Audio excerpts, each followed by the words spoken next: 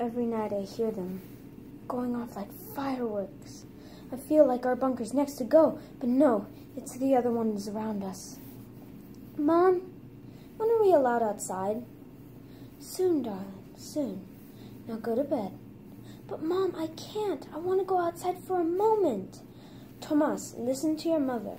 Maybe tomorrow we can go outside and play. Oh, but can't we just go out for a little bit now? You know we're not allowed outside. You'll get killed. Oh, for Pete's sake, Fritz, don't scare your brother.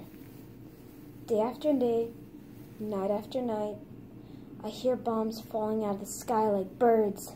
Then, I hear something I have not heard before. Die Bomben sind hier! I run outside, look up, and see a big, black object coming my way. I run away as fast as I can so I won't get hit.